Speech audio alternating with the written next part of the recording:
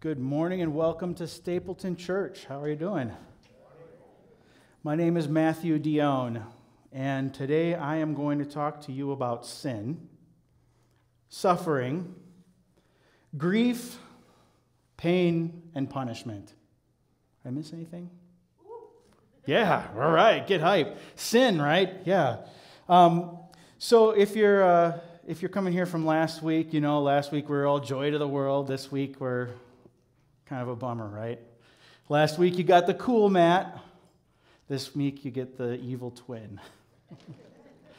What can I say? It's I guess it's kind of an off week for us. Sometimes you got to send in the backup quarterback, but here I am.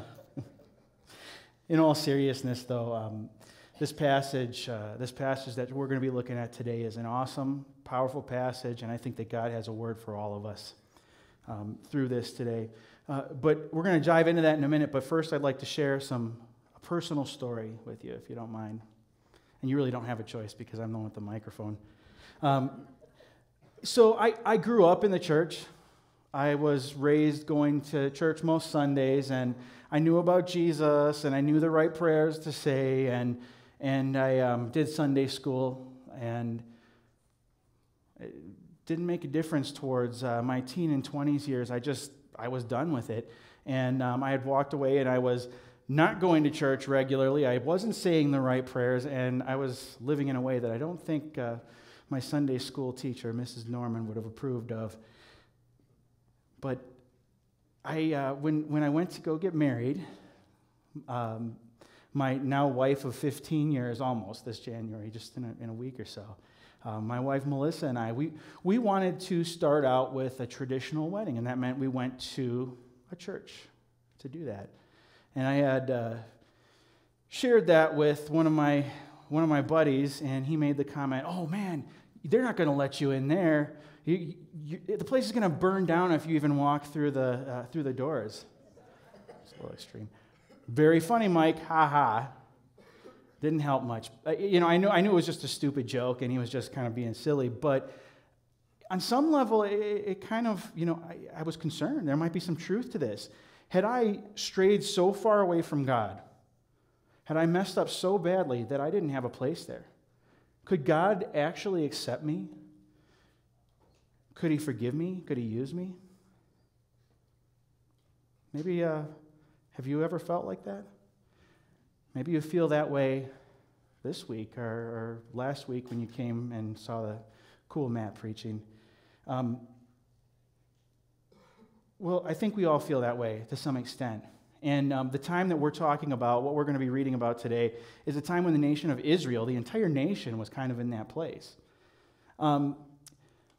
So we're in the book of Isaiah, and the section of scripture we're looking at today is commonly called the suffering servant. Sometimes it's even referred to as the gospel according to Isaiah. It's theologically complex, it's deep, it's beautiful, and I'm going to sum it up for you in 5 words by the time we're done here. 1.5 chapters worth of scripture. I'm going to try to sum it up in 5 words. But I want to give you a little background, though. So the nation of Israel, I said that they kind of were in a bad place, and Isaiah was a prophet to the nation of Israel during a very difficult time. See, if you know about Israel, God had chosen Israel to be His covenant people, His special people, representatives to the world. But they had rejected Him time and time again. They ignored His laws. They hated widows and orphans and despised foreigners, and they set up altars, idols to these foreign gods, and even got so bad at some points that they sacrificed their children on those idols. They did awful things, and it was dark. By the time that the Old Testament often refers to the relationship between God and His people as that of a husband and a wife, and more specifically, as a husband and an unfaithful spouse. And by the time that Isaiah came around, God was done, and He was filing divorce proceedings. There was a foreign nation that was going to come in, and they were going to conquer Israel, and they were going to exile the people, and things looked dark and bleak and awful. But there was hope. Isaiah looked forward to a better day. Isaiah saw that there was a Savior coming, that God had plans in the midst of all of this failure. And if you've been with us in the month of December for our Light Has Dawned series, Pastor Matt, the lead pastor here, has been going through the book of Isaiah and looking at what are called messianic prophecies. These are prophecies that look forward to a Messiah, a Savior that God was promising. In week 1, Pastor Matt reminded us from Isaiah 7:14 that God was going to bring this Messiah as a baby. He's going to make us think small about the huge truth that he was unveiling, about the huge plans that he had. In week 2, we looked at Isaiah 55, and we were reminded that God's word works. His word never returns void. It always accomplishes his purposes. In week 3, we saw that in an unrighteous and dark world, that this coming Messiah was going to bring the birth of justice into our world. And in the 4th week, that would be the Christmas Eve services last week, we learned that this Messiah was also going to be a dawn for our darkness, personally, the things that we struggle with. It's hopeful in dark times, isn't it? And then there's this. We have the suffering servant. We're going to have a prophecy about a guy who suffers, and I mean a lot. How does that fit in? If you've got a Bible with you, or you have the Bible app on your smartphone, please feel free to open up to Isaiah 53. Follow along with us. Otherwise, the words are going to be on the overhead, so you can also follow there. But let's get started here. Isaiah starts out, "Who has believed what he has heard from us? And to whom has the arm of the Lord been revealed? For he grew up before him." Oh, sorry. went ahead. Isaiah had been among the people of Israel prophesying about the events that were unfolding before them for decades. They had witnessed these things happening. And so Isaiah's first question, his first thing is, have you been paying attention? Did you hear what I told you? Have you seen God's power displayed? You see, the things that were happening, good and bad, around them, that was God's will. That was accomplished by his power. And he had laid it out beforehand. And what he's saying is, those things were God's will, and what was to come next was. And then he starts talking about a person. He narrows the focus into this person. Next slide, please. For he grew up before him like a young plant, and like a root out of dry ground. He had no form or majesty that we should look at him, and no beauty that we should desire him. So the first part of this, he grew up before him like a young plant. This Messiah that was coming wasn't going to appear magically into history and just solve our problems. He was going to be born, and he was going to grow, come to age, and in front of, where everyone could see. This could be the kid down the street. This could be your neighbor. It could be anyone. It's not necessarily this guy. We're not talking about 6'3". I was corrected. I think I said 6'4" last service. 6'3" Chris Hemsworth, Thor, demigod, shooting lightning bolts out of his fingertips. This is an ordinary guy. Could be you or me. And if we weren't paying attention, we might miss this Messiah.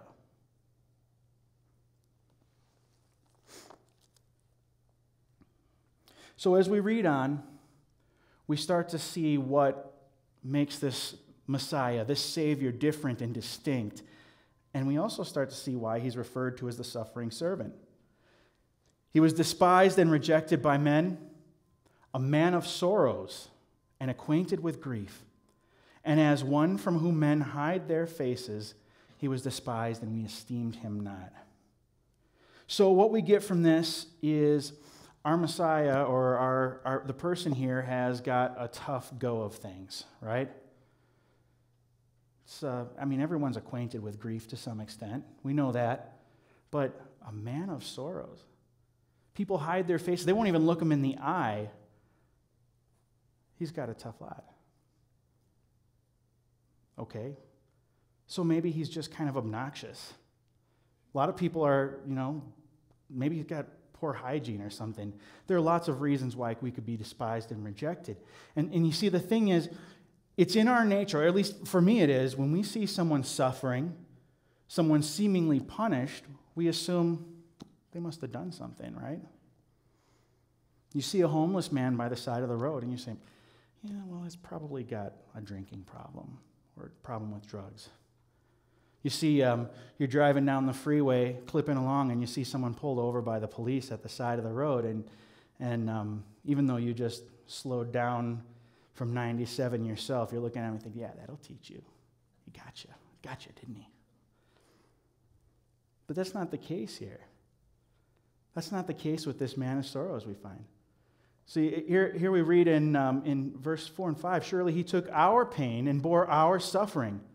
Yet we considered him punished by God, stricken by him and afflicted. He was pierced for our transgressions. He was crushed for our iniquities. The punishment that brought us peace was on him, and by his wounds we are healed. You see, we've all messed up, right? We know what that feels like, and we have a sense of justice. That kind of, you definitely see it when you see someone else mess up and get punished for it. You can recognize that right away. But even for ourselves, when we mess up, there's this kind of pit in your stomach. When they call you to the principal's office and all the other kids are going, ooh, you're going to the principal's office. We know that there's something to that. You're in trouble.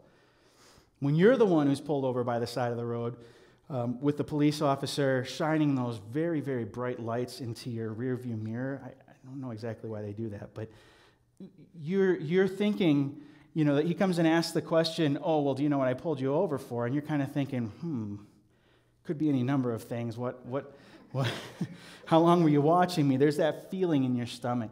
You know that there was a misstep, you did something wrong, and there's punishment coming. But now we're looking at this person, and it's not anything he did. For some reason, God is pouring out all of the consequences for our missteps, for our sins, for our rebellion onto this man of sorrows. If you could advance to the next slide, please. Thank you. Here it says, we all like sheep have gone astray. Each of us has turned to our own way, and the Lord has laid on him, the man of sorrows, the iniquity of us all. Sheep is a term that is used often in the Bible to talk about followers of God. And it's not a compliment. Sheep are kind of dumb. They're ornery. They wander off and get lost very easily. They need somebody kind of always around them, making sure they don't do that. And they really have no natural defenses against predators. And we think, well, are we all like that? Do we all wander off? I haven't set up an altar in my house. I'm not bowing before foreign gods, am I? Really?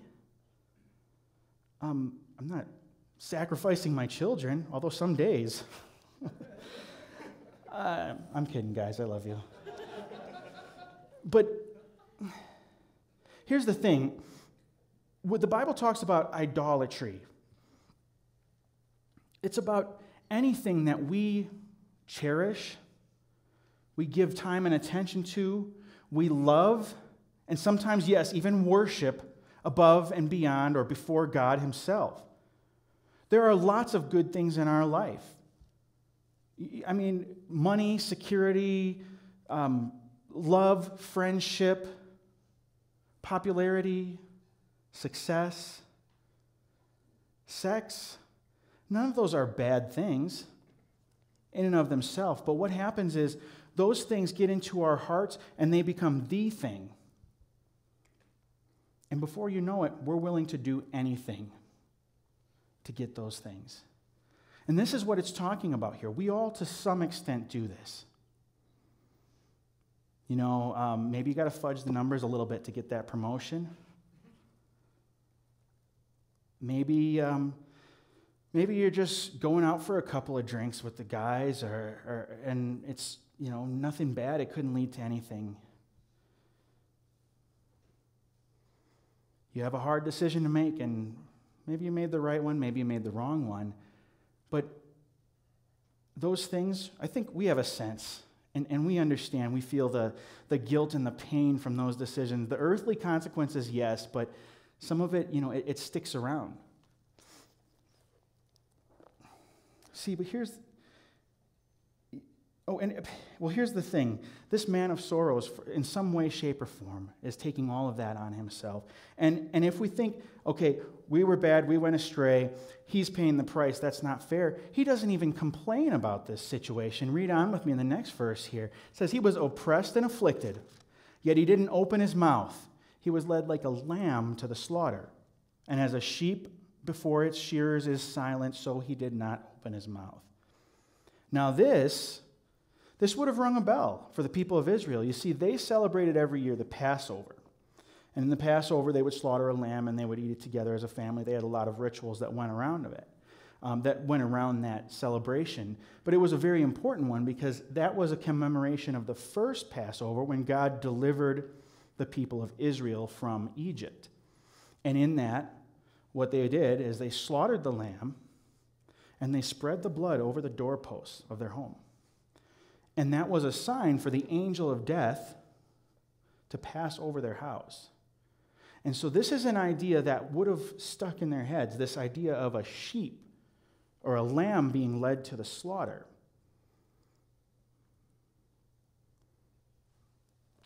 Paying for the sins, for the protection of the people. But Isaiah's Passover lamb here, it's not an animal. Isaiah's Passover lamb, it's a person. Here we have, he was taken away because of oppression and judgment. And who considered his fate? For he was cut off from the land of the living. He was struck because of my people's rebellion, and he was assigned a grave with the wicked. But he was with a rich man in his death because he had done no violence and had not spoken deceitfully. Let me just be clear. This man of sorrows was innocent. He's being punished for someone else's guilt. He's a picture of meekness as he walks willingly, knowing what's going to happen. And the thing is, we've all heard stories about people who are wrongly convicted, who spend, maybe 15, 20 years in prison before they're finally exonerated by DNA evidence or by something that comes forward. But you don't hear too many stories about people saying, oh, hey, I know I'm not guilty, but I'm going to go serve your prison sentence anyways. He's walked willingly. Our man of sorrows, our man acquainted with grief, has walked willingly into this. And so this is what he receives for all of his goodness. Our pain, our suffering, piercing for our transgressions, crushing for our iniquities. He gets our punishment and our wounds. So I've talked a lot about that. I talked about that feeling of guilt that we have, the punishment that we know is going to come, and earthly consequences, absolutely, they hold weight. That feeling is important, but there's an even more important reality here, is that when we choose to rebel against the almighty, all-perfect God of the universe, we effectively declare ourselves enemies of him. When you declare yourself enemy to the king, you are cut off. You're banished, you're put in prison, you're exiled, you deserve death. And this is the reality of our situation. We stand in this tension, in this relationship where we are guilty before God. We would be eternally separated from him. But because of this man of sorrows, because he took these things, we are not. We receive peace, healing, and forgiveness.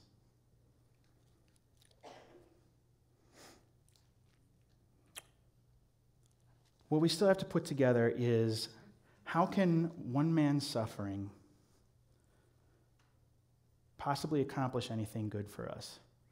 Somebody else can suffer all day long, and, I might look at that and say, oh yeah, well that stinks, But how can this man's suffering accomplish anything for us? What kind of man, what kind of sacrifice, what kind of person could possibly do something, take away the punishment I deserve? What kind of man, what kind of lamb could save me? 700 years after the prophet Isaiah spoke these words, John the Baptist answered that question for us by the Jordan River. Pointed to Jesus of Nazareth, and he said, "Behold, the Lamb of God who takes away the sins of the world." You see, Jesus knew no sin, and yet he became sin for us. Jesus was silent when he was falsely accused, when he was mocked by religious leaders and the Roman officials. Jesus' side was pierced for us. According to the Old Testament law, that to be hung on a tree or a cross, to be exposed and killed in that way was a curse. And Jesus died, the perfect man, the God-man died and was accursed and stricken for us. So what? Again, so what? He took that pain, he took that grief, he took that guilt. What do we do with that? I promised you when I started out, and I was giving my intro, that I was going to sum up this passage in 5 words. And these 5 words answer the question, so what? Here it goes. It should have been me. It should have been me. When Jesus was falsely accused, when he was mocked, it should have been me. It should have been me. I'm the wandering sheep. I've rebelled against what I know God was calling me to do. That rebellion is called transgression, as in he was pierced through for our transgressions. It should have been me. I've got a broken nature that leans towards sin. It's called iniquity, as in he was crushed for my iniquities, for our iniquities. When Jesus was tortured and killed, that should have been me. When Jesus was pierced through, that should have been me. And it's not just me. My friends, it's all of us. It's you too. It should have been you. It should have been us. And it wasn't. And praise God that it wasn't. And so what's the point here? Am I trying to guilt you into this? Like, if I can make you feel guilty enough about all the stuff that Jesus went through, if I can make you guilty, will you stay on the straight and narrow then? You make a promise. How's your last year's New Year's Eve resolutions coming along? See, that's not the point. The point here isn't about guilt. The point is this. The God of the universe, perfect, came down and lived a perfect, spotless life. He came down into history. He became acquainted with grief and with sorrow and with sickness. And then he bore our punishment. And why? See, it should have been us up there, but we never could have withstood it. But he could. He loved us so much that he bore that for us. And that should call us into awe and relationship with him. You see, the thing about this, it should have been me. Yes, Jesus was killed. He paid the price for our sins. But it didn't end there. The Lord, yet God. And one of the things they teach us in Bible school is that when you see those words, that means something good's coming, right? These circumstances, yet the Lord was pleased to crush him, that's Jesus, severely. When you make him a guilt offering, he will see his seed. By the way, his seed, his descendants, that's those of us who are called by his name. He will prolong his days, and by his hand the Lord's pleasure will be accomplished. After his anguish, he will see light and be satisfied. By his knowledge, my righteous servant, Jesus, will justify many. That's us. And he will carry our iniquities. You see, the thing is, we can't bear those iniquities. We never could. And we don't have to.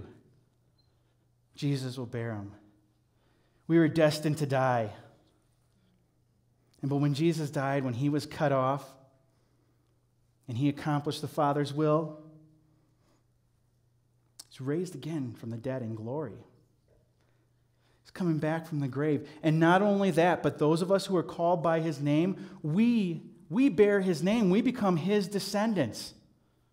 And we are raised in glory with him. Not just in some heaven far away in the future, but right here and right now.